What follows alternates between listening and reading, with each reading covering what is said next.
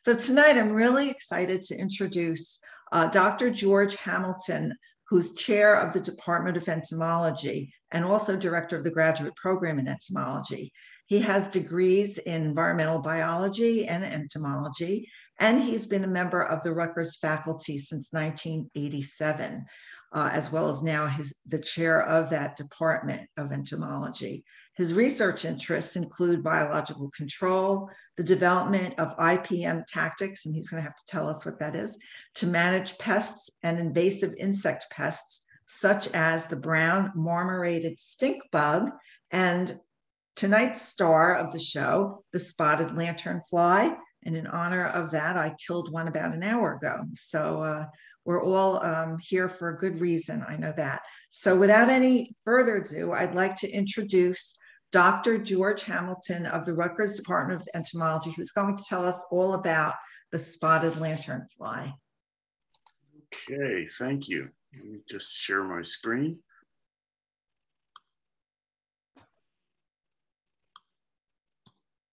And make sure that you can see my screen. And then I'm going to minimize you.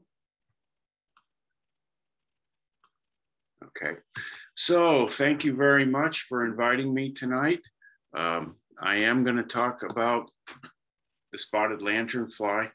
I'm going to talk a little bit about its spread here in New Jersey, give you an update on where it currently is found. I'll talk a little bit about the quarantine zone expansion that just happened 2 weeks ago. And I'll talk a little bit about the management of this insect and the things that you can do to try and help the situation. Unfortunately, I don't think any of us are going to be able to solve the problem, but at least we can help. And so this is a picture in the upper right of the adult spotted lanternfly, just in case you haven't seen it before. It's very colorful with spotted front wings and hind wings that are also red. It has yellow on its body, and again, it's very colorful. A lot of people initially, when they first see this, actually think it's a moth, but it is a leafhopper in the family Fulgoridae, and it is an invasive plant hopper from northern China. And so that term invasive, I just want to define that for people. Most people think that basically anything that's introduced into the United States from someplace else is invasive. No, it's a foreign invader, but it's not invasive unless it causes some kind of economic or environmental damage in the area that it has been introduced to.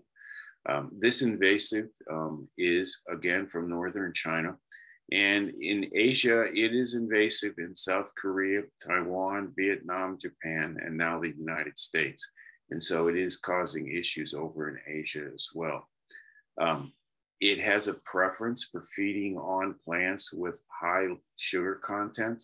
And so it's very much like an aphid, and that will play into the story here that I'm going to try and tell tonight.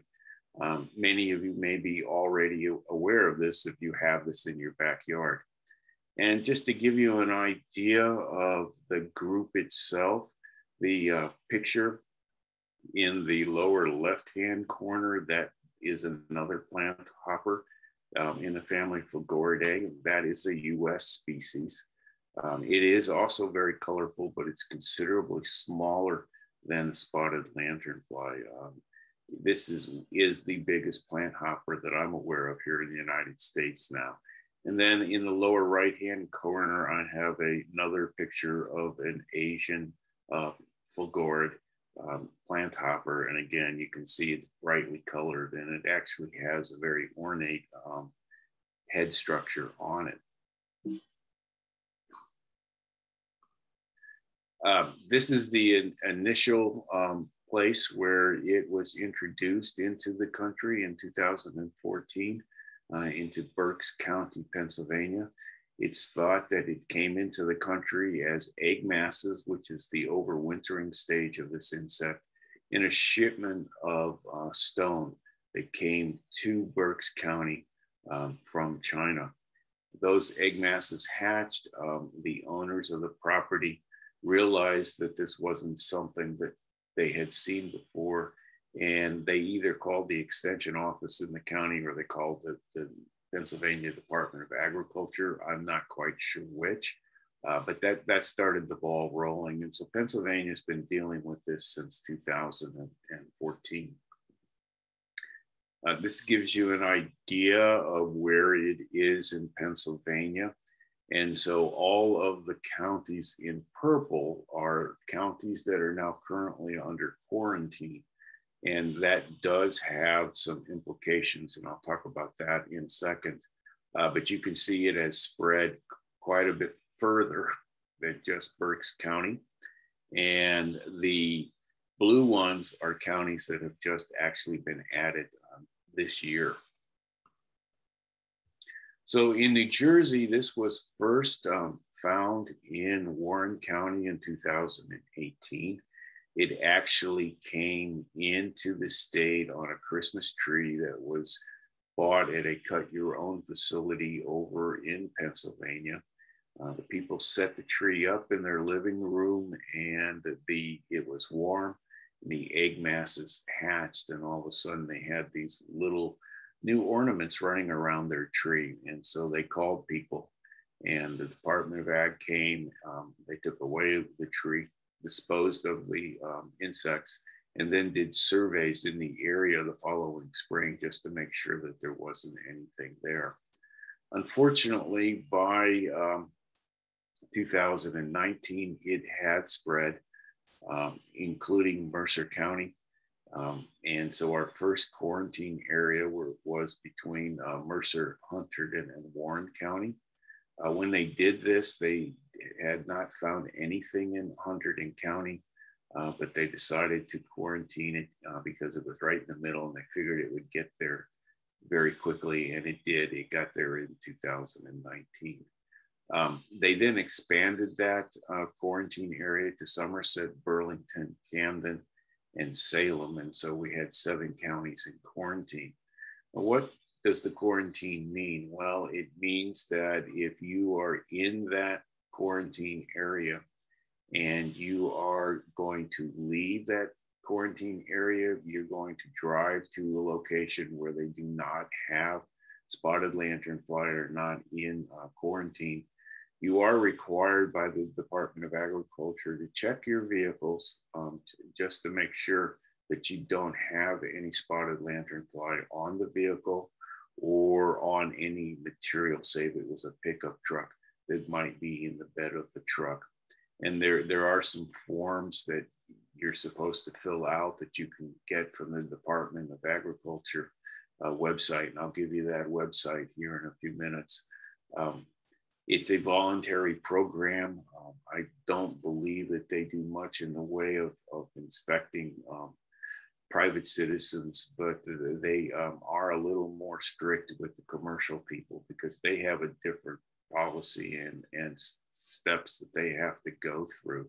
And they have to keep paperwork in their vehicle that they have actually done this and it's signed off by a representative of the company. And so this is really important because at least initially, this is really the only way that we have to stop the insect from moving into other areas of the state. Sometimes it's effective, sometimes it's not. With Asian longhorn beetle, it was very effective. With emerald ash borer, it was not very effective. And the biology of the insect actually has a lot to do with that in terms of how quickly they can spread out into new areas. So very early on in 2018, we started a reporting site to help the Department of Agriculture find this insect. And so this are just maps of the reports that we received in 2018, 19, and 20. And you can see a progression here as it increases in number. You're actually seeing the spread here of this insect throughout New Jersey. And these reports also tell us something about the activity, because we don't get many reports in the wintertime, but this time of year up until the middle of October, we were getting lots and lots of reports, and you can see the increase in the number of reports here by year over that 3-year period. And so, as I said, in 2018, they established a 3-county quarantine. 2019, and they added 4 additional counties, excuse me.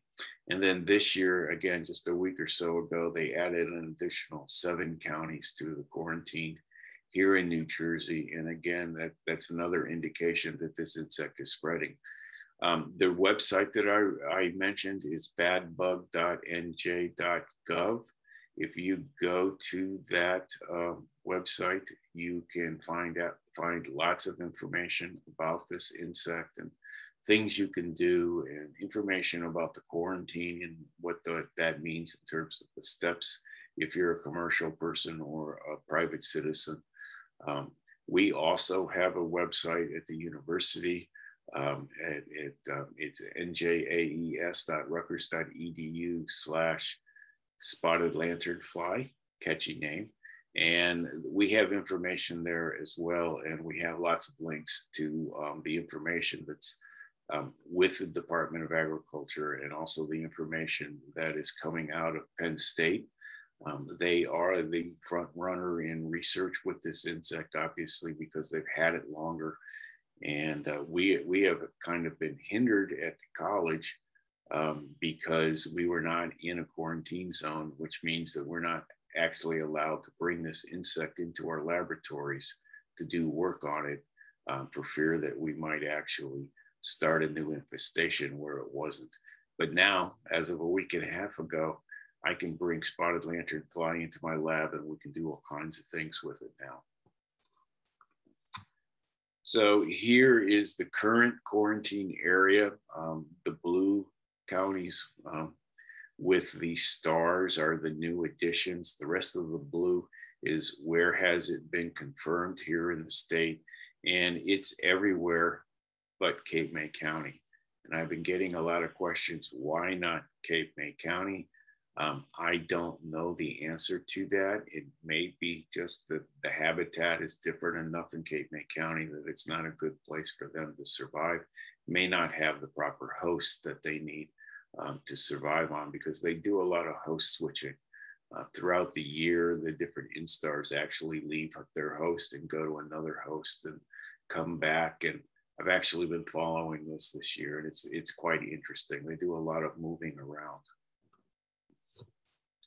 In terms of the East Coast, this is a map. This just came out today, so it is up to date. And so, just a second, okay, good. As you can see, it's not just Pennsylvania and New Jersey anymore. There are established populations in New York, in Connecticut. It's out on Long Island. It's in every one of the New York City boroughs, including Central Park. It's been found in Delaware, Maryland, Virginia, West Virginia, Ohio, and now there's 2 counties in Ohio that have this insect, most likely from hitchhiking, because again, they're very good hitchhikers. And then another new one this summer is in Indiana. You see there in the southeastern corner, they have 1 county now where it occurs. And so that's also got to be another hitchhiking event, not through normal spread.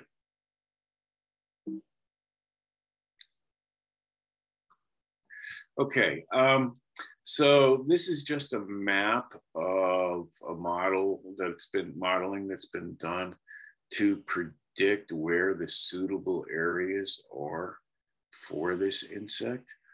This is a good start to give us an idea where it might occur. And so the modeling tells us, of course, where we see it in the mid-Atlantic, and it does show that it can survive in the Midwestern states there in the red areas, and also in the Central Valley and some of the coastal areas in California. And so these are the areas that we would have concern about this insect. From an agricultural standpoint, all of these areas do have wineries, and they do grow wine grapes. And so that's our biggest concern currently with this insect is the damage it could potentially cause to wine grapes growing in these areas. Now, we have to take this map with a grain of salt. When I was working with brown marmorated stink bug, they did the same thing. And that map predicted that it wouldn't occur in Florida at all. It wouldn't be able to survive the summer temperatures. Well, unfortunately, it has, and it is now a pest of peaches in Florida. And so, you know, this is just an idea where it could have an impact and survive at high levels, but it's nowhere near probably the final answer on this. And so this will change. Okay, so here's another picture of the insect. And again, as you probably are aware, it is quite large. It's 1 inch to 1.5 inches long.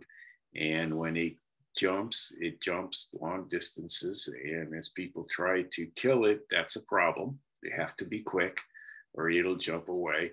Or as you walk along, and this happens in the gardens at Rutgers where I'm doing some of my research, you walk along the pathways and they're in the foliage and you don't see them until they fly away, like a lot of insects do. But again, this thing's very colorful and it's large. And so it's very easy to see when it does that. And so again, I'll just point out the coloration again. We have the grayish wings with the black spots, and we have the hind wings have red areas on them with the black spots. And so it's easy to identify. Talk a little bit now about the life cycle. What you're seeing here in the picture is an egg mass. Initially, they are light colored and then they turn this grayish color. They secrete this protective coating over the egg masses to help them survive the winter. This is when it's hatched. You can see the little holes that are in the lines going vertically up that egg mass. And so this is what it'll look like after they hatch next spring. The adults can lay eggs anytime from August to November. They are out there in some places laying eggs now. They actually started a little early this year, and that's because they became adults a little early this year, earlier than normal. And we think the high temperatures this summer had something to do with that, since they're cold-blooded. And so the warmer it is, the faster they go through their different life stages. The females will lay eggs on most surfaces. If it's flat, they can potentially lay an egg on it. And so they can lay eggs on children's yard equipment and all sorts of different things. There's usually 30 to 50 eggs per egg mass. And again, as I said earlier, this is the overwintering stage. The eggs hatch in the spring in May and early June, and they have pretty good hatch rates, to 60 to 90% hatch rates. And that contributes to how fast they can increase in population. They have 4 nymphal instars, and so they have 4 juvenile stages.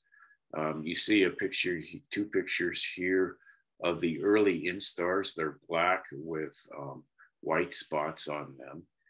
As they go through the different stages and get to the 4th juvenile stage, they actually turn red, and then they have black and white spots on them. They are very mobile, as I have said, and they can move long distances quite quickly. They have looked at this in the laboratory and in the field to see how well they move around. And if you look at that bottom picture, there's a wire that's been glued to that, probably 3rd instar. That is a radar antenna of sorts, and they have a way of following the insects and monitoring where they're going and how fast they're going with this harmonic radar system. And so they've determined that the nymphs can move about 3¼ feet per minute, and that they can climb about 16 feet in 15 minutes. And so they do move around quite a lot. Tree of Heaven has a big role in terms of the life history of this insect. And that's a picture of the fronds of the tree, the leaves of the tree in the lower right-hand corner. All instars feed on it. And it appears that the adults need to feed on it to mature. We're not quite sure why. We do know that it does sequester some of the nasty chemicals that are in Tree of Heaven to keep a lot of things from feeding on it. And we think they're using that as defense for themselves to keep things from eating it. The good news is it only has 1 generation per year. If this had 2 or more generations per year, we would probably see much higher populations already in terms of what we see today. And so this is just a rehashed diagram of the life cycle, with them laying their eggs late in the fall. Those eggs hatch from May to June. They enter the 2nd juvenile stage, or the 2nd instar, in June and July, 3rd in June and July, and then the 4th in July through September, although I haven't seen any of the 4th instars since the beginning of September. And then July to December, the adults are out, and from September to December, they're out there laying eggs. They disappear late in the fall when the temperatures either get too cold or we have a series of really good frosts, and that will kill them off. But until that happens, potentially the females can be out there laying eggs. So there's no obligate diapause for this insect in terms of their egg masses. Diapause is just a fancy way that entomologists talk about insects hibernating. There is a critical threshold for egg hatch and development. It's 8 degrees centigrade. What that means is they have to get that cold in order to have good egg hatch. And then they can't hatch in the springtime until they accumulate 550 degree days. That's just a fancy way of predicting development based on maximum and minimum temperatures throughout a period of time that we calculate on a daily basis, and we add them up. And when they hit 550 of those degree days, they can actually start hatching.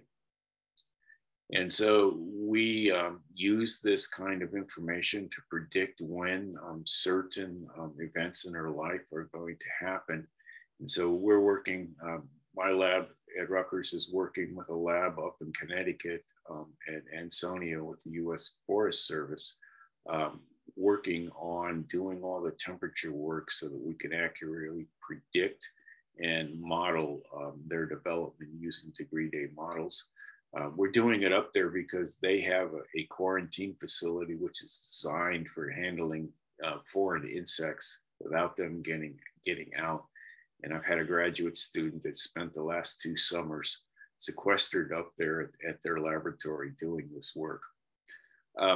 In terms of distribution, in trees at least, small trees, the number of egg masses are below 3 meters in height usually. However, in much larger trees, they can be found up in the canopy as well. Woods that are adjacent to vineyards can be a problem because, again, they have a strong association for laying egg masses in the vineyards and on the grapevines. They also tend to like to lay their eggs on the undersides of limbs. And so if you think about a vineyard, at the end of each row, they have these wood structures that they use that have horizontal posts that they use to keep the wires tensioned so that the grapes can grow on them and not sag. They like to lay their egg masses on the undersides of those horizontal wood beams, and they will do the same thing in trees. They also like, they'll lay them on trees that have fallen over to about a 45-degree angle as well. So this is some of the hosts. This is not all of the hosts that they feed on. They feed on, I think we're up to about 70 different hosts that they feed on. But what's important about this slide is you can see the diversity of things that they feed on. They feed on plants in several different plant families, including things like sugar maple and red maple, birch, dogwood, and black locust. This time of year, they're feeding on walnut. They're also feeding on tree of heaven and a couple of other things. And again, the last one at the bottom on the right, that's the wild grapes. They also feed on Virginia creeper, and they do very well on early in the season on poison ivy. Although this year, the populations in the garden were high enough that I think they actually killed the poison ivy. There were so many of them feeding on them. So that may be a good thing. Probably not in the big picture of things. Preferred hosts are listed here. Tree of heaven, black walnut, grape, the couple of the maples, river birch, on willow. They will feed on conifers, but it's not a preferred host. The people at Penn State have also worked out, are there trees that they can completely develop on without feeding on other things? And yes, there is. Tree of heaven, black walnut, china berry, and a couple of other plants. That's all they need. However, they do better when they have a variety of plant material to feed on. So in talking with groups, I'm never really sure if everybody knows what a tree of heaven looks like. And so this is a mature tree of heaven. Most people are also not familiar with the fact that tree of heaven has male form trees and female form trees. And so the female trees do bloom in the spring. And you have a picture here in the upper right of the yellow flowers. And when pollinated, they actually turn into seed pods. And that's the seed pods just turning into seed pods. This time of year, they're probably dark brown in color. And that's part of the way that this tree reproduces. And we make use of the fact that there are male and female trees in one of the control strategies that's been developed. Also, this tree does, if you're familiar with it, do a lot of suckering. And so it runs roots under the ground that a distance away from the original tree, new saplings will emerge and start growing. And so that also works into some of the control strategies that have been developed by the folks at Penn State. So just a little bit of plant taxonomy. I'm not a good person with plants. Ask me about an insect and I can tell you. But it has pinnately compound leaves, and at the base of the leaves, they have these tooth-like structures that I have circled here in black, and they have 10 to 40 leaflets. People do confuse this with sumac, but if you look at the leaves, and if you crush the leaves, they actually have a peanut butter odor when you crush them. And you can use that as a way to tell it from sumac. And as I've already said, it does contribute to settlement and proliferation of the insects. And the adults show a definite preference for tree of heaven. And as I think I've already said, right now at the Rutgers Gardens, if I want to find them, I just go find tree of heaven, and they are all over the tree of heaven. So a little bit about control tactics, management tactics. We have chemical and we have non-chemical options. The first non-chemical option is to scrape the egg masses off, starting in October when they start to appear, and then through May, depending if you miss some in the fall. Credit card, hard card, just scrape them off, put them in a double bag and dispose of the bags. Or when you scrape them off, you can scrape them off into alcohol or hand sanitizer. Although these days, hand sanitizer, well, I guess it's better now. 6 months ago, giving this talk, I would have said that hand sanitizer might be in short supply, so you might want to use alcohol, but that will kill them as well. Tree banding is something that has been discussed and is recommended. This is very similar to what we used to do back in the 70s and early 80s for gypsy moth control. We did that because the caterpillars would move up and down the tree. And so this insect does it as well. And so we can make use of that. And so the idea here is you can wrap sticky bands around the tree. They get stuck on the bands, and then you remove the band and replace it with a new one. You have to do that because if you don't replace them, Penn State has shown that there's a certain density in terms of the numbers on the band that after that, the rest of them just climb over the ones that are stuck and they don't get stuck themselves. So you have to switch them out. There doesn't seem to be any color preference that I'm aware of. So a brown band, this one's yellow, they're out there in cream. The one thing that we also ask people to do, that if you want to do this, please wrap chicken wire around the band.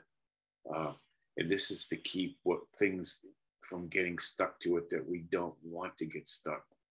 Things like monarch butterflies and other butterflies. And Penn State has shown that small lizards can get stuck in this material and other things. And we want to try to avoid that. The other option here are circle traps. I'm not sure if any of you have seen one before, but this is what it looks like. This is a very simple one that you can make yourself. And I've given you the websites where you can get the instructions for building your own, and then a YouTube video about how to properly install these. These are only going to work though on trees that have a certain diameter to them in terms of the size of the trunk. It's just the way that they're built. It's a netting thing that kind of funnels them up the tree into the collection devices. I think these are both plastic Ziploc bags, and then you can just remove the Ziploc bag and dispose of it and replace it with another. So this is another option, and there hasn't been any reports that I know of anything else getting into these.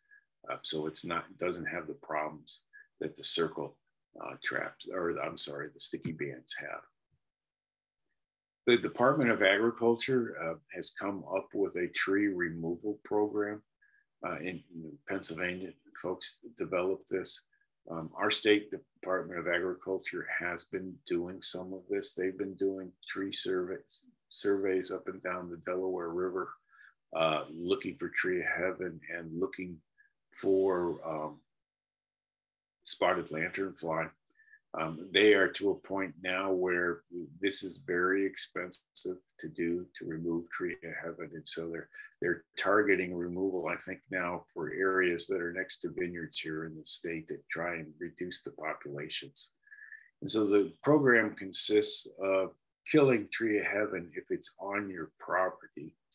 And the idea here is to cut down and treat the stumps with a herbicide for 90% of the trees on the property.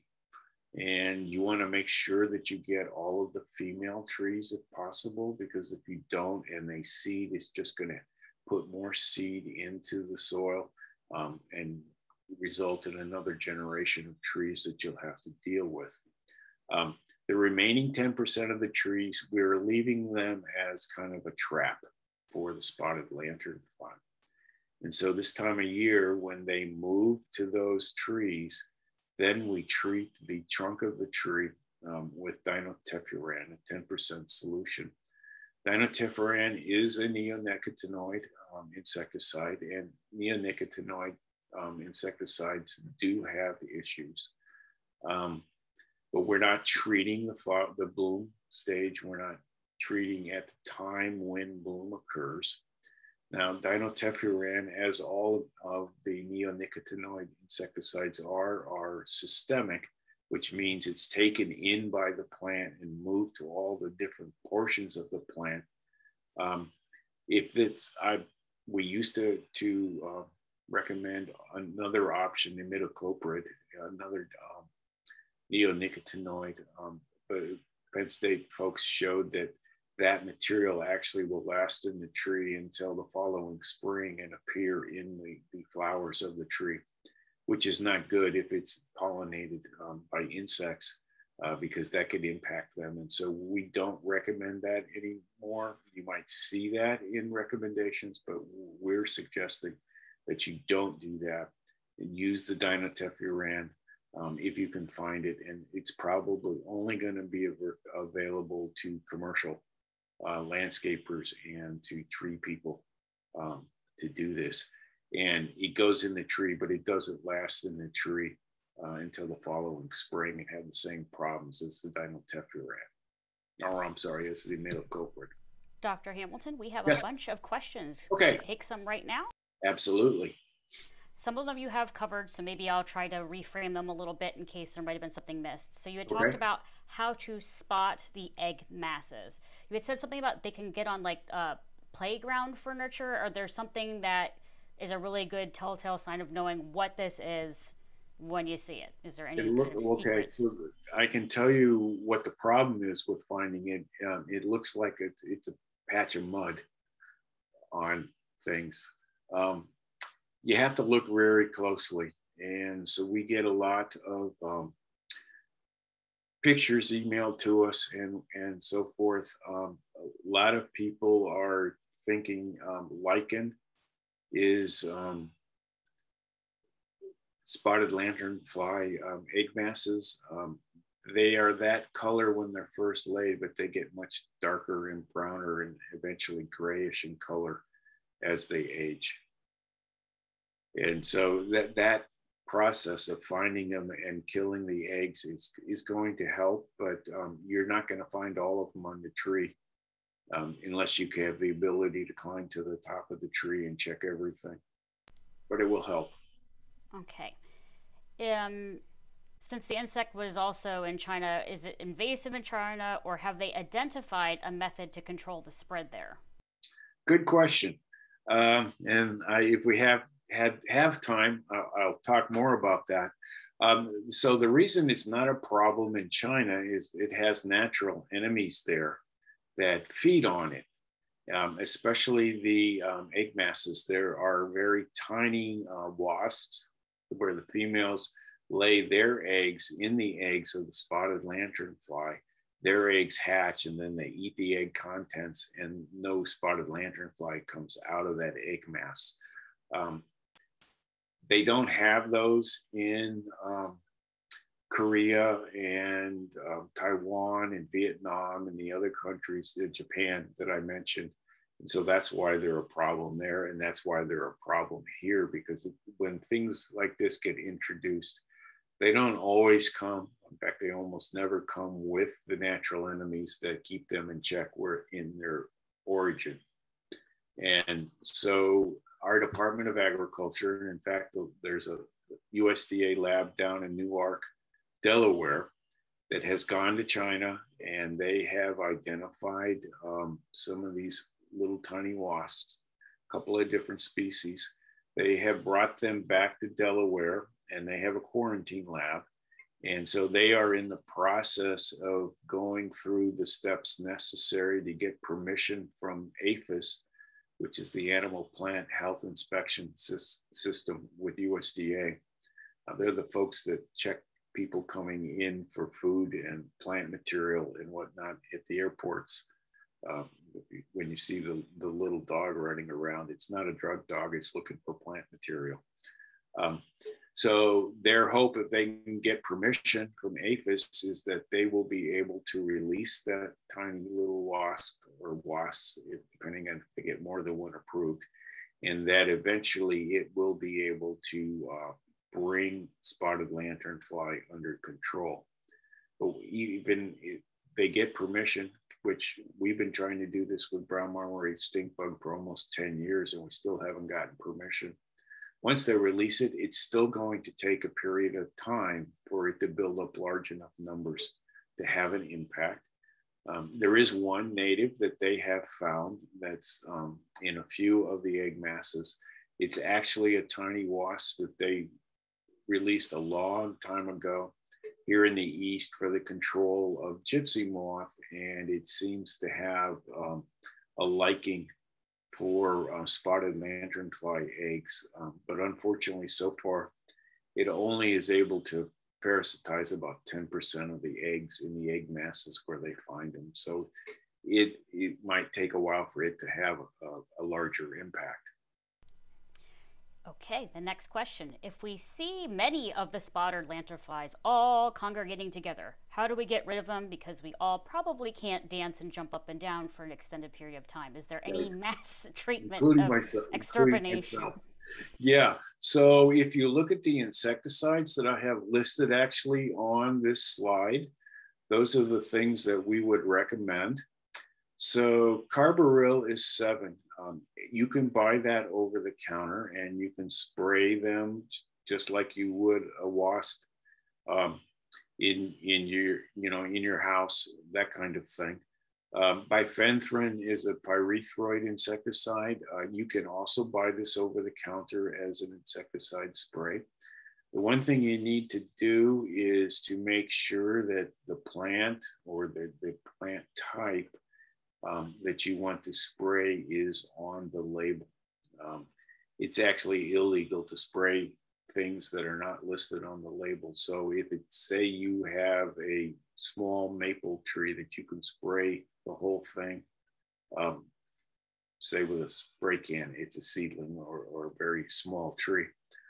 If it says maple on the label, or it says ornamental trees on the, or ornamentals on the label, it's legal to do that. But if it didn't say that, I wouldn't be able to do that legally. These are both contact insecticides, so they are designed to kill it immediately. Okay, so the next question. Posts have been made on Facebook citing a danger to dogs from eating or stepping on the spotted lanternfly. Is this true? What information is there? Right. Also, is there a danger to children who might, see this beautiful spotted red and gray thing and want to touch it? Okay, so this insect has sucking mouth parts. However, the sucking mouth parts are only good for sucking juices out of plant material. They are not designed to bite anybody, so they will not bite a pet. They will not bite a child. We're not sure about whether, say, a dog eats one, whether it will make it sick. It's possible. We think that that's possible because these things feed on tree of heaven as adults. And tree of heaven has a lot of nasty chemicals in it that we think the insect sequesters in its body. And the coloration of it, the red, is kind of a warning color in the insect world to other things that are toxic, don't eat me. So it's a possibility there. Young children do have a tendency to put things in their mouth. That might cause a problem, but I honestly can't tell you for 100% sure whether it's going to cause a problem or it won't cause a problem. I can definitely say there's no biting in issue here like there would be, or sting like there would be with a wasp or a mosquito. Next question. Since we have them all around us right now, is there any benefit to continue reporting them where they've already been logged by the Department of Agriculture? Good question. And in fact, the Department of Agriculture website says and I'm sure they've modified it to reflect the expansion of the quarantine counties, that if you live in a county where this insect has been quarantined, there is no reason to report it anymore. If you live in a county not in the quarantine, or you can still do that. If anybody's on the phone and lives in Cape May or has a summer property in Cape May, if you see this, call the Department of Agriculture, because there are wineries in Cape May County that would possibly be at risk if they show up there. Okay, another question. This person manages commercial properties in New Brunswick, urban, no trees, but their building has been inundated with them. They seem to be attracted to black granite and metal. Other than these chemical treatments, do you have any recommendations? Obviously, this slide is perfect timing for this question, but is there anything else? So they came from somewhere, okay? And so if you can identify somewhere where they could come from, and I would go look for tree of heaven, okay?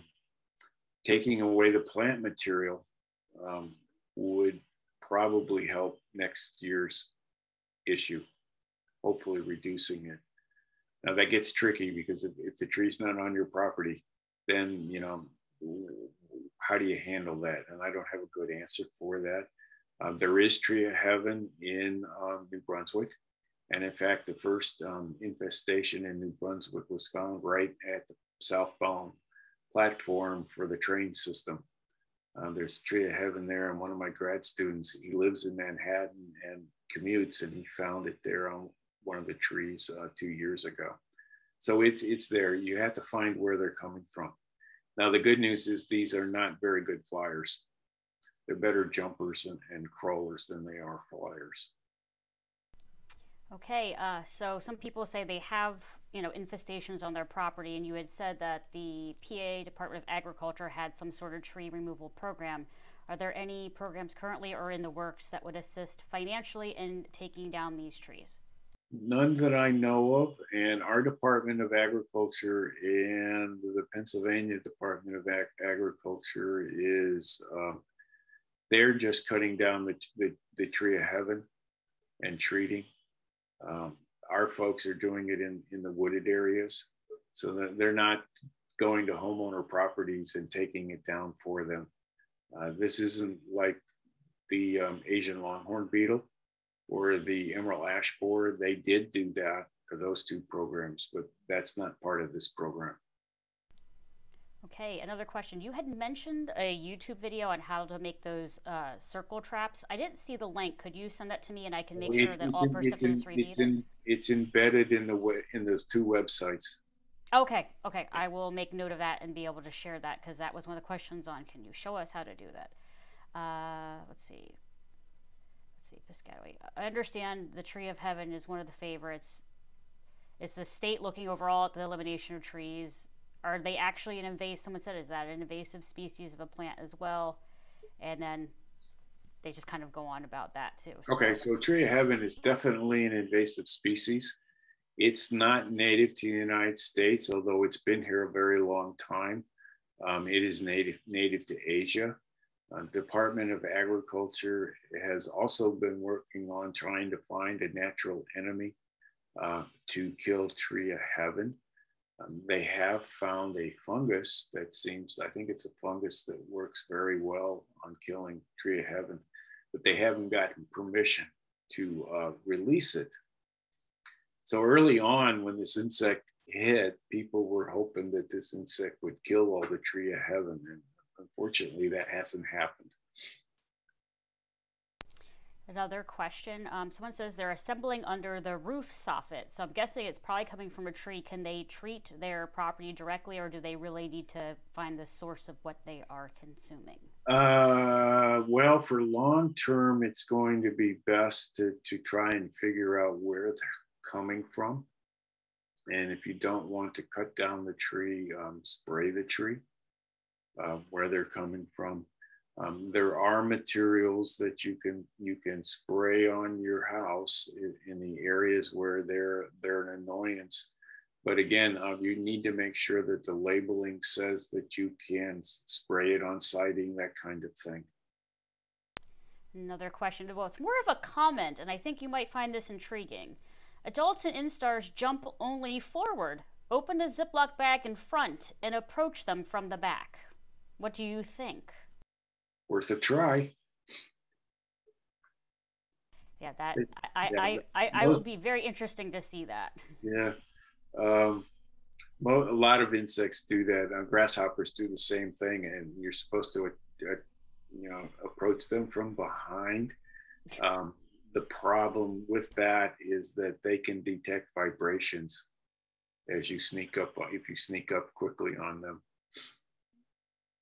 Yeah, I don't know if this insect can do that, but I bet that they probably can. So you had mentioned about the wasp. So there really isn't any current species of something that is going to necessarily help that's here already. So it's in terms of waiting, other than for what they treated for the gypsy moths back in the 80s. Yeah, well, there are things that are eating them. I get pictures of praying mantises that are eating the adults, and spiders that they've gotten, all stages have gotten caught in their webs. The problem is that they're generalist predators. They will feed on anything they can get their hands on. They don't target a specific species or group of related species. And so for something to be really effective, it's got to have a much narrower host range. Another question. Doesn't tree banding capture other non-target species? Oh, absolutely. And that's why I said that if you're going to do this, to put chicken wire around the tree over the sticky tape so that other things don't get on it. That's absolutely a problem. So then the follow-up question is, how far away should the chicken wire be away from the tape? What should the spacing be? That's a good question. I'm not sure I know. My inclination would be to just wrap it around the tree tight enough that it doesn't slide down. I think that would give something like a lizard enough surface area to walk over it.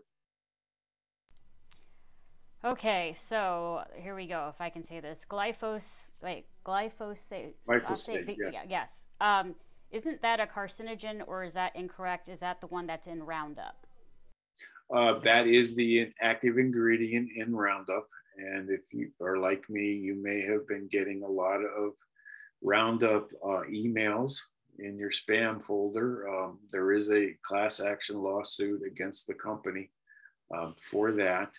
The scientific community is kind of 50-50 on whether this actually causes cancer or not. It's a possibility. Someone who's a retailer said they used a detergent type spray. What would that have been, maybe? And it supposedly doesn't hunt humans. Does such a thing exist, or is this one of these do not use it because it is not on the list of recommendations that you made? Okay, so there have been lots of reports about people making soap solutions and spraying them, and that will kill them, or you collect them and you put them into soapy water and they die. That does work, okay, against insects. Insects have a wax layer that prevents them from desiccating. And so if you spray them with a soapy solution, it breaks down that wax layer and they will die. There is a commercial product on the market. It's called Safer Soap. You may have seen that in garden centers for spraying on houseplants for things like mites and aphids. It will kill them. So another tip. I have been using a shop vac with a 15-foot hose attached to a pole. I suck up 100 to 200 a day. What do you do with them once you suck them up? I guess they're probably all ground up and you have to bag them as you had suggested. Oh, okay. Well, I hope so. Yeah. Would there be a way to train birds or other species that already exist to be attracted to lanternflies? Is this the kind of thing that, you know, those who have been in the labs where they're not allowed to leave could be looking into? I don't know if that would be possible, to be honest with you. I don't know if anybody's actually looked yet at what birds might be feeding on them. There may be somebody out there doing that. They just haven't talked about it or published the information yet. You know, he had mentioned about the praying mantises being seen. Someone apparently has a friend who gets videos of the praying mantis eating the spotted lanternfly. That seems actually pretty neat. So are there so the insecticidal soaps you recommended, was that one, was it safer soap? Safer soap. Yeah, that's a commercial preparation. But you can make your own. Just make sure that you don't make a solution stronger than 1% solution, because if you get to the amount of soap in the liquid too high, you run the risk of, now you probably won't have that on a mature tree, but on younger trees or on other plant material, the soap, if it's too high, can actually cause what we call phytotoxicity. It'll basically kill the plant. I actually did that. We don't want to do that. That's antithesis of what we're trying to do to remove these pests. During my PhD, we were looking for an alternative to some miticides for European red mite control in apples, that they were becoming resistant to the materials. So we tried to make our own soap solutions, and I killed mature apple trees. So I know you can do it. Oh, no. Solution amount too high. That's the hard way of learning, right? It is. Well, that's what a research orchard's for. Yeah, exactly. You're not doing it into one of the major crop sources for like Washington State. Now, if you see here on the slide, I've also got two natural products, neem oil. If you're familiar with that, that's azadirachtin. That will kill the lanternfly, as will Beauveria bassiana. That's an entomopathogenic fungus. It's a fungus that is the way it lives is to kill insects and draw nutrients off those insects. These are both commercially available. They are slower acting, especially the Beauveria bassiana is than maybe the synthetic materials, but those are out there as well. Where do you purchase the sticky tape that you've been mentioning? You probably are best off just Googling it. Sticky tape for insect control would probably bring it up. Oh, someone followed up about the shop vac. Put soapy water in the shop vac, suck it in, and you kill them all at once. Oh, okay. See, someone's figured it out. They already have. Let's see. Home solution, mixture of distilled white vinegar, rubbing alcohol, Dawn, and water. Someone's been using that as a spray. That would be similar. That would be similar just to just using soapy water. Mm-hmm. If you scrape the egg masses in the winter and don't collect them, will the cold kill the eggs, or do you have to bag them all up, double bag them as you had suggested earlier? Unless we get below 0 degrees Celsius, the cold is not going to kill the eggs. Oh, so someone visits a home in South Jersey, maybe in Cape May, I do not know, they did not disclose. How do you check your vehicle to make sure you're not bringing them in? Okay, basically look at all the flat surfaces. So you're going to look at the sides of the car, you're going to look at the underside of the car, wheel wells, anything that they could adhere to. Okay, so I think we are caught up with questions if you want to continue your presentation. Okay. So I talked about that management, talk a little bit about risk here, and then we probably are going to run out of time. So what's at risk? Well, in the landscape, the feeding of the insect is what's causing the risk in terms of not actually what they're removing from the plant material. It's what they're excreting once they feed. And so the spotted lanternfly is like an aphid. And if you're familiar with aphids, they secrete honeydew, which is a sugary substance. And they do that because they take in so much fluid to get what they need, but they take in so much, they can't use it all. And so they have to get rid of it. So they excrete it. Well, the lanternfly does exactly the same thing. And so if you are park a car underneath a tree where these are up in a tree and they are excreting honeydew, that can get on the car in a brown or black mold. It's called sooty mold, and you can see a picture of it up there on the grapes. And you can also see that black limb that lanternfly is sitting on. That's black because of the sooty mold that has developed in the honeydew that they excrete. And so that's the biggest problem in the landscape arena. I've talked about Christmas trees. That is a problem. Growers, Christmas tree growers, I actually am talking to them about another subject on Saturday, and I'm going to ask, but I'm sure that those in the quarantine are very concerned about this, and they are probably spraying the trees in advance of selling them so that they can keep the lanternflies off and there won't be any egg masses on the trees. Feeding can also cause a blockage of phloem flow. That's the liquid that they feed on. And in real high numbers, they can remove a whole lot of fluid from the plant, enough to either outright kill it or make it more susceptible to things like winter injury and not survive until the springtime. And so that's where the agricultural component comes in.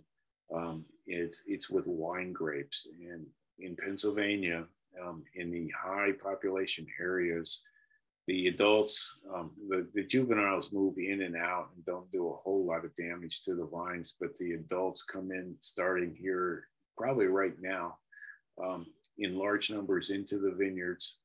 And they're removing a lot of fluid from those and drawing on the reserves the plants have to make it through the winter time. And in Pennsylvania, that has actually resulted in death of the vines and complete loss of vineyard over in Pennsylvania. And so we're very concerned about that here. That hasn't happened yet here, but it is a possibility. There's also concern in terms of them feeding on tree fruit. They do this in, I believe it's Korea, and they have actually gone to bagging fruit so that they can't feed on, well, not bagging, netting, putting netting around the trees. Because this insect doesn't feed directly on the fruiting structure, so it's not really feeding on the grapes themselves. It only feeds on the vines. Excuse me. And the same thing would be the case for tree fruit if they start feeding on that. In the forest situation, they are a big reservoir, depending on the types of trees in the forested area, for them to lay eggs on and then hatch and then move into other areas. And so that's the risk here. Again, here's another picture, and you can see the black material on this tree limb, and that is sooty mold. And you can find trees this time of year, if you can't see them, look around the base of the tree, and if there's understory foliage that's shiny or that is turning black, that's an indication that they are in that tree. You just can't see them. They may be way up in the top of the tree. And in situations, and I'm seeing this out at the gardens, the populations are high enough and they're doing enough feeding that it actually looks like it's raining from all the honeydew that's being excreted. This is just another picture of an understory plant with the sooty mold on it. Here's a picture of one of the vineyards that was outright killed. This is springtime picture, and this was when feeding by the adults in the wintertime, or in the fall. And here you can see the droplets on the foliage. Okay, very quickly, this is phenology in grapes, and first or second instars are there early in the season. The fourth instars can be around in mid-July, but then they leave, and then the adults start coming in August. You can also see here that they are feeding on Atlanthus at different times. That's tree of heaven, and they're feeding at black walnut at different times as well. So here at Rutgers, we've been working on, or I should say, the people over in the ecology evolution department have been working on a way to detect these insects before you actually can see them in the vineyard or in the area. And so this is really important and for a lot of different reasons. But it uses DNA analysis to find these things. And places like New Zealand are looking to develop these, or help people develop these, because they say it would help them save a lot of money. If you don't know, New Zealand's probably at the top of the list for countries trying to keep things coming in to the country. And so we need a tool. And so if you're familiar with terrestrial eDNA work, this is the tool that probably is going to help us a great deal. And in fact, it has been used to do this. And so basically what they do is, this was developed for looking for new species in say water, or doing population counts in say streams or ponds. So they didn't have to electroshock the stream and potentially harm the fish that are there. So they can collect water and they run it through a filter system that collects DNA, and then they do a DNA analysis to tell what species are there.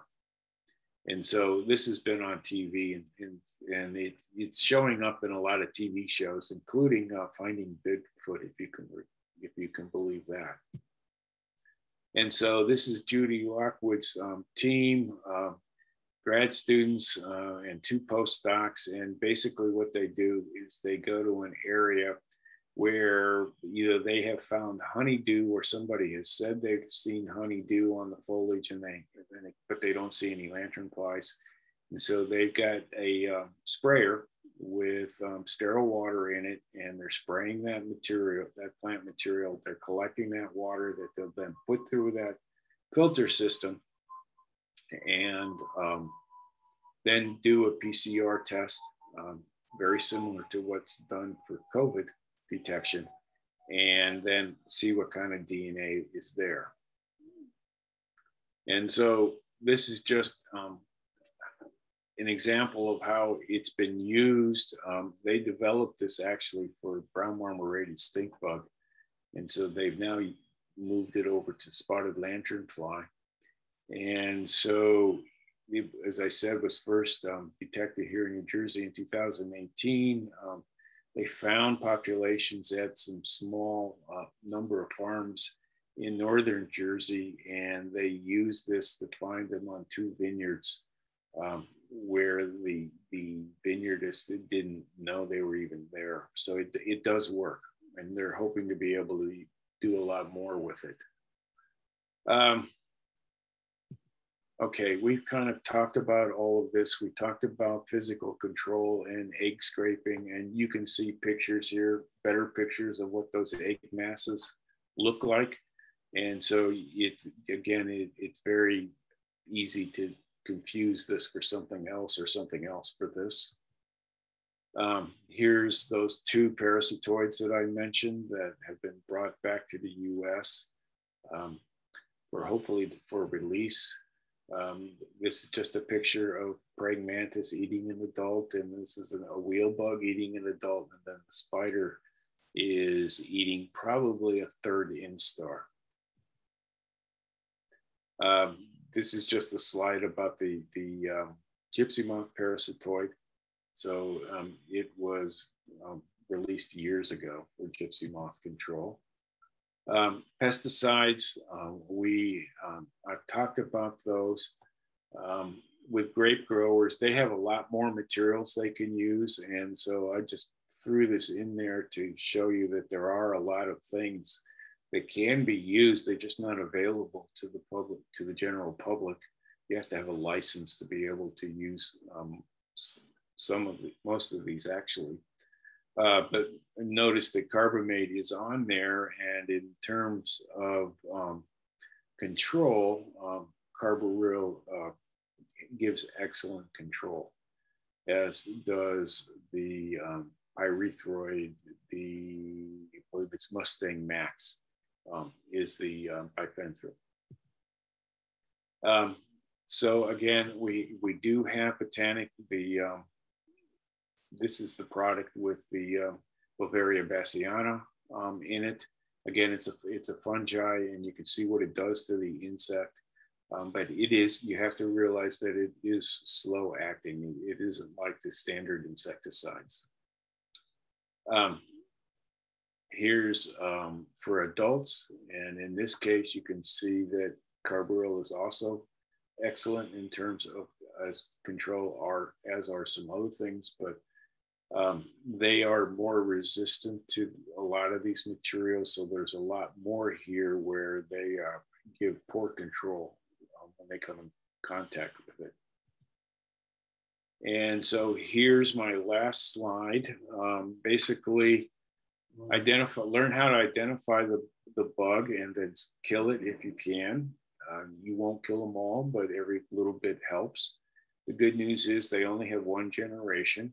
So far, grapes and landscape ornamentals are at risk, and so we're concerned about that. And just to show you how well they are hitchhikers, this is an adult that got on the state vehicle that a colleague of mine in the department who works with this insect, she's actually involved with the group working with grapes, drove over to Pennsylvania, to Berks County, to see the infestation. And if she hadn't checked her vehicle like she was supposed to, she probably would have brought this insect home to New Jersey. So they are very good hitchhikers. And so with that, I'll unshare my screen. And if we have time, I can take a couple more questions if there are any. Yes, there are. So, where are the egg masses normally found on the tree of heaven? Is there near the base? Are they higher up? Do they have a height preference? On small trees, they're going to be within, I think I said 3 meters. On large trees, they could be all the way from the base to the top of the tree. So you'd mentioned the whole honeydew on the grape leaves. So is there kind of a standard look of leaf damage that we should be on the lookout for in any ornamentals near us? Shiny surfaces on leaves that are not normally shiny. If you see that on the low plants, that means there's probably something up higher that's feeding and excreting. And then the leaves take that dull blackish color. It looks like they've been covered in soot, hence the name sooty mold. Do they also eat fig trees or roses? I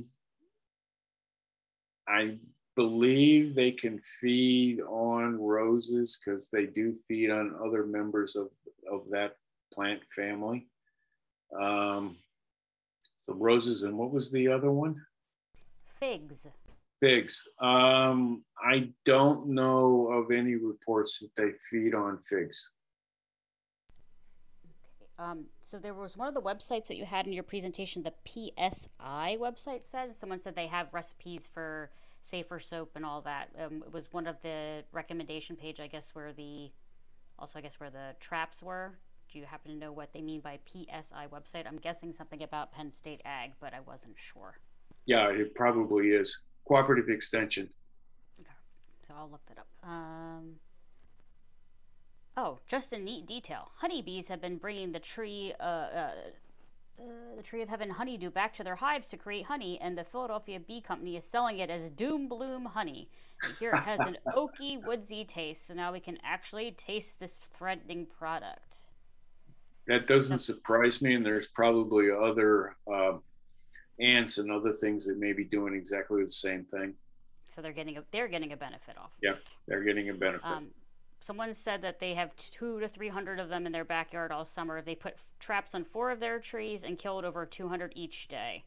They've been seeing that so they're wondering if does that mean the eggs were laid in different zones from those different times where you said like the different temperatures.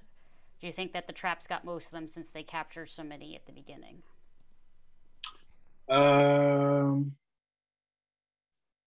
Well, if you're in a high population area, yeah, you're going to have to replace you're going to have to empty the traps frequently, because once they fill up, they're not going to be effective. I'm not sure how else to answer that question. Oh, this is interesting. This is a unique one. Would using a power washer to hose down the trees be worthwhile or cause more harm or just be wasteful? Okay, well, that's an interesting question, and it probably wouldn't be a bad thing to try. I will say that, at the gardens where I'm doing sampling, the week before Ida, we had very high populations, and after we had much lower populations that haven't rebounded. And I'm wondering whether the heavy rain that we had an impact on them. Yeah, that will be interesting to see.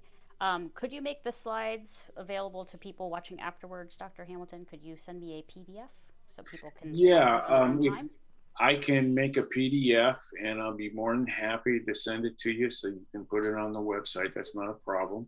Awesome. If it doesn't show up tomorrow, just shoot me an email. I know how busy you are. This plus, and regular academic schedule is a lot of things to do. Yeah, but I'd be more than happy to do that. Awesome. So another question, with those native regions where the spotted lanternfly came from, where before it made the jump, were there any known birds, or was it only wasps and other things that were seeming to be able to do damage to spotted lanternflies? Well, they wouldn't have been looking for anything other than maybe a disease or another insect that feeds on them or kills them. They don't normally look for birds that feed on them. We don't really advocate in biocontrol the use of vertebrates. I could cite many examples. The most famous or infamous one is the cane toad in Australia, if you're familiar with that. That was actually introduced as a biological control agent, and it is now a huge problem. I just want to thank Dr. Hamilton for a really interesting program. And as Melissa said earlier, this is going to also be available for viewing on the YouTube channel of the East Brunswick Public Library. And that'll be easy to find. I think it'll be posted by Wednesday. So that's great to know. And Dr. Hamilton, again, it was really wonderful to hear your expertise. And thank you so much for coming here and talking about this pest. And we really learned a lot from what you talked about. Yes, and thank you for having me. And I'm glad to hear that everybody learned a lot. I did see a question that popped up.